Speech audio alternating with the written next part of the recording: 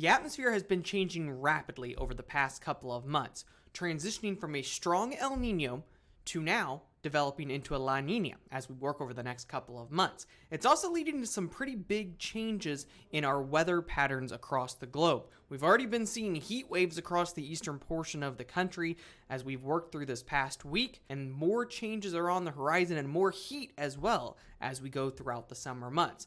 In this video, we're going to talk about what La Niña is going to mean for the pattern ahead and how exactly it actually forms. If we take a look at the oceanic waters across the globe right now, you can see that it's pretty lit up. It's very warm across a good portion of the globe compared to normal temperatures. But right along the equator there, just off the western coast of South America, we've started to see some cooler than normal waters develop over the past few months.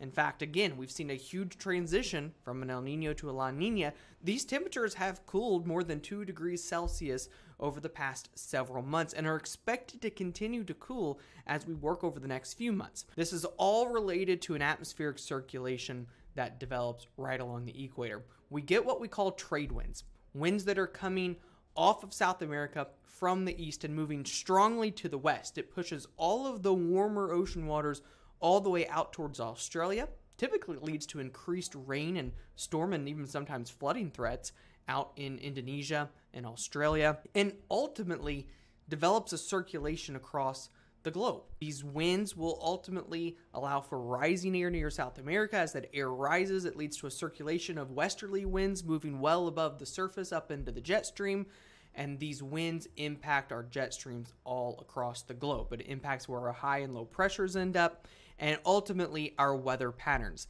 Now, one of the ways that we can track and see whether we are really feeling La Niña conditions is by something we call the global winds. And the global winds is just a measure of whether winds across the globe are stronger than normal or weaker than normal. This process takes time. As we start to develop a La Niña, it takes a while for the entire atmosphere to respond to La Niña conditions along the equator.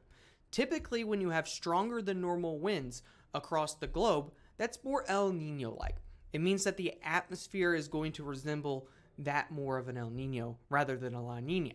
But as soon as we hit June, especially after the first week of June, our global winds dropped from a positive state, more El Nino-like forcing, to more La Niña-like forcing, and in fact, now we're looking to go more than 2 standard deviations below normal for our global winds. Our global winds are going to be much weaker than normal, which means that we're going to be feeling strong La Niña forcing as we work over the next several weeks and into the month of July.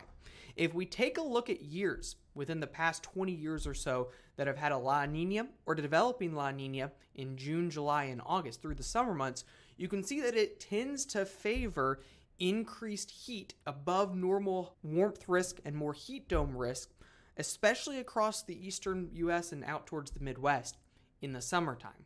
There are several years that we can look at that are going to resemble something close to this.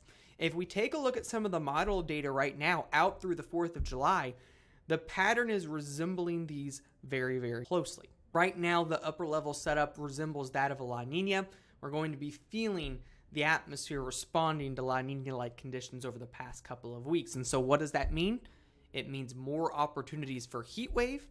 It means an active jet stream further to the north. In La Niña years, as we go throughout the summer months, these orange colors that you see on the map that indicate that the jet stream is further north. Your stronger than normal winds are more across the northern tier of the U.S., while weaker than normal winds develop across the southern U.S. and into the Gulf of Mexico and the Caribbean. Keep that in mind for a note that we'll have on hurricane season later in this video. But as the jet stream shifts north, it sends the moisture opportunities further north, more across the northern plains and the upper Midwest, and it tends to allow heat to expand across much of the central and eastern portion of the country, which is what we've already been talking about over the past few videos. La Niña is directly responsible for the heat wave that developed across the eastern part of the country, that ring of fire pattern that we talked about that's led to flooding across parts of the north central United States, and again, that heat dome that is expanded across the southern and eastern part of the country, and which will be responsible for more heat across the southern tier of the U.S. over the next few weeks. It also is going to increase those severe weather threats. We've already seen an active severe weather season so far this year, and we have more storm cluster opportunities across the Midwest, the Ohio Valley, as we work over the next several days. In terms of what this could mean for hurricane season, the weaker than normal winds that typically develop in a La Nina over the Gulf of Mexico and over the Caribbean will typically allow for more hurricanes to form. When you have less wind and less wind shear, it keeps those thunderstorms that develop in the Atlantic Ocean very organized, and it allows them to be able to strengthen and intensify easier. It's why a lot of times in La Nina years you can have a more active than normal hurricane season. In fact, 4 of the 5 most active hurricane seasons since 1990 have come in La Nina years or developing La Nina years, not dissimilar from 2024.